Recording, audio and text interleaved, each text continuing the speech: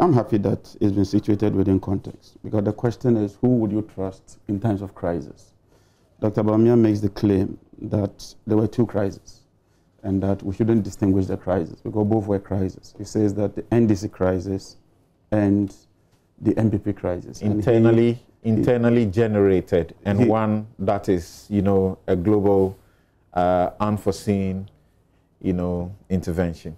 So if you have your hydro drums dry, it cannot be internally generated. That's a fact. And everybody watching can tell you that if you have your hydro drums producing just about 30%, then it cannot be internally generated because you cannot predict precisely how your dams are going to dry. That is one. Two, if you have the fracturing of the West African gas pipeline, which supplies you with fuel, with the anchor of a ship, I don't know how an economist can come to the conclusion that you knew that that was going to happen and that you should have taken some measures. Your dam drying up because of unpredictable, weather or rain, it's become sort of a ritual, and so you should be able to make that prediction. I'm giving you two, and make provision for when it happens. Yes, unlike Corona, you can't. I'm giving you two. I'm saying that one, if your dams dry up, it's an external force. That's one. Two, if there is a fracturing of your pipeline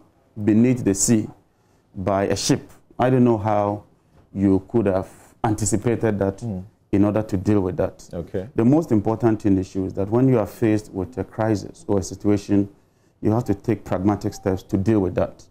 And anybody who has done some level of energy economics would tell you that it takes about 3 years to get the necessary equipment in order to forestall whatever challenges you had. And like I've said, we had three major challenges when President Mahama took over as president. One was the issue of generation, two was the issue of financing, and three was the issue of fuel. And so the question you ask yourself is, how did you approach it? How did you deal with that? You and I know that the fuel issue was comprehensively dealt with the Atuabo gas processing plant. Today, it saves us about $350 million per annum in terms of input substitution. That is far thinking. That is forward thinking. That is dealing with the root cause of the challenge and not just dealing with palliative measures. And so that is highly commendable. So that fuel issue is a major, major step that President Mahama took. The other issue has to do with the generation itself. And I maintain that when President Mahama took over, and I have a document from the Energy Commission which I'll refer to if it becomes necessary. If you were to have all the money, if you were to have all the fuel, at the time he took over in 2013, there was no way you could generate enough because the installed capacity, and you don't even work with installed capacity, but let me just deal with installed capacity, was less than our projected peak demand. The installed capacity was 2,200 at that time. Our projected peak demand was 3,000. So even if you were to fire all the thermal plants at that time, you simply will have a deficit. What it meant is that you needed some complementarity in terms of additional thermal plants. And he head-on dealt with it comprehensively to the extent that today we have enough capacity and with enough to export. I'm surprised that we are not exporting power. I think that by now we should be exporting more than we are doing.